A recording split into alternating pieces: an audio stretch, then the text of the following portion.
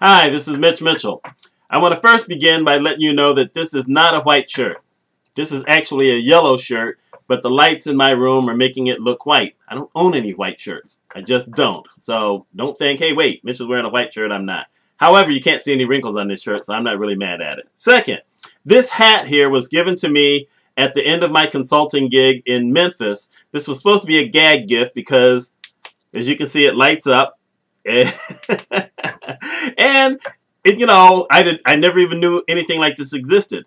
Yet it has turned out to be very valuable because I take my glasses off when I work on certain things to get close, and sometimes it's a little dark, so I can turn this light on and I can see things wonderful now. So this actually turns out to be very helpful. So I'm thankful to the folks who gave this to me. But that's not what this video is about. So I'm going to take the hat off now. The video is about my attempt the other day to run a Facebook ad. Now, if you have a page on Facebook, a business page, and I have one, it's called TT Mitchell Consulting Incorporated, which highlights my healthcare/leadership part of my business. You can, put certain things on there, and they give you an option to boost your post. You know, these days that Facebook is basically limiting how many people can see your stuff. They say, they're just sending it to the people who actually want to see it based on their behavior and habits. But I'm thinking, well, these people signed up for it, so they should be allowed to get it. But okay, fine. So what you can do is you can boost it by paying Facebook a certain amount of money, and they will tell you how many people they're going to try to boost it to. Now, I don't know how they make these determinations all that well, but I decided I would give it a shot. I wanted to see what would happen. So I went in at the minimum of $5. Not really sure what that was going to do for me, but I went in for $5. And after you pay your money, you can go to another page where you can try to customize it in some fashion, but I'll tell you the truth, I didn't understand any of it. And I don't have a copy to show you because I'm not doing it again. I wasn't even sure I was going to do a video about it, but I just wanted to kind of talk about it some.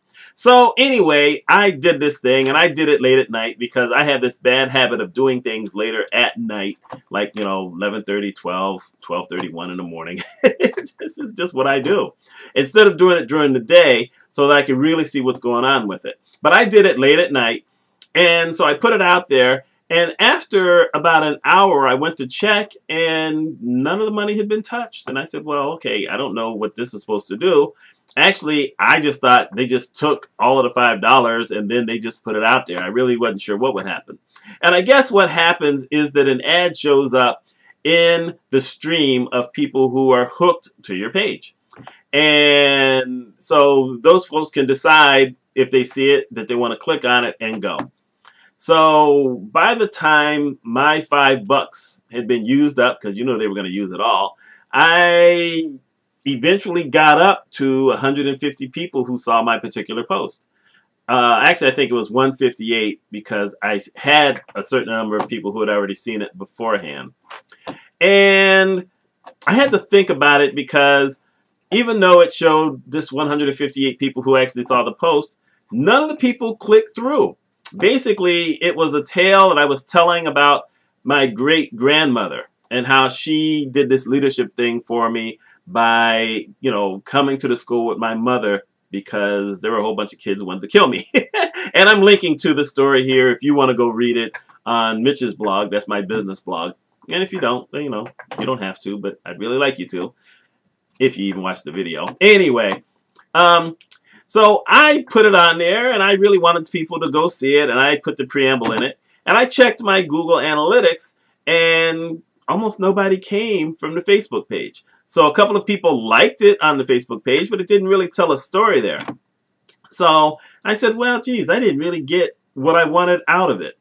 And I mentioned that to a friend of mine who then said, well, those things really don't ever work because they don't go beyond the audience you already have. So, for instance, if you're hoping to increase the number of people to your page, it won't work because it didn't go to any of those people.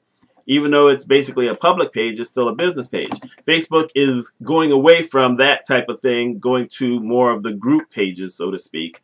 And so, you're kind of stuck. I'm of the opinion that probably within, this next year, they're going to pretty much phase out business pages or pretty much just ignore them. and people are going to have to, somehow subscribe to them in a certain way. If you happen to be in media, you can easily drive people to your Facebook page. Or if you have a local store where you can give away coupons, you might be able to drive some people to your page. But for the rest of us, it's going to be hard. I'm at 350 people. I've been pretty much set at 350 people, and I don't know how I'm going to get any more people to come to the page. I just don't. And so at a certain point, I just may say, I don't know if I'm going to keep this going. I don't know. But I wanted to see if this Facebook page, ad thing might get more people to come to the page and might get them to click and go.